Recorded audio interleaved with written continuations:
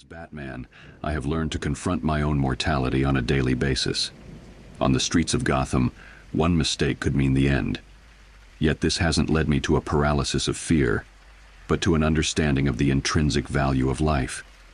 Facing death, for me, is not about denying it or trying to fight against it. It's about acknowledging its inevitability. This acknowledgement can be a powerful motivator to make the most of each moment, to strive for meaning and purpose, and to live in a way that aligns with one's core values and principles. That's how I cope. I focus on what I can control. I can't control when or how death will come, but I can control what I do with the time I have. I can strive to make Gotham a safer place. I can use my resources to help those in need. These actions give my life purpose and meaning, and they help to alleviate the fear of death. Death itself is not something to be feared.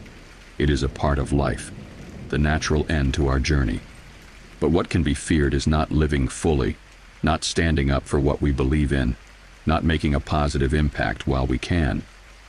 So in essence, overcoming the fear of death is about embracing life.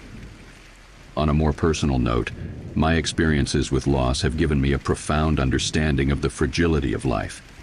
It has taught me that it's not the years in your life that count, but the life in your years. So to overcome your fear of death, you need to fill your years with life. Strive for what you believe in. Stand up for those who can't stand up for themselves. Make a difference, however small it may seem. In the end, we can't escape death, but we can ensure that we've lived a life worth remembering. And for me, that's the ultimate way to overcome the fear of death.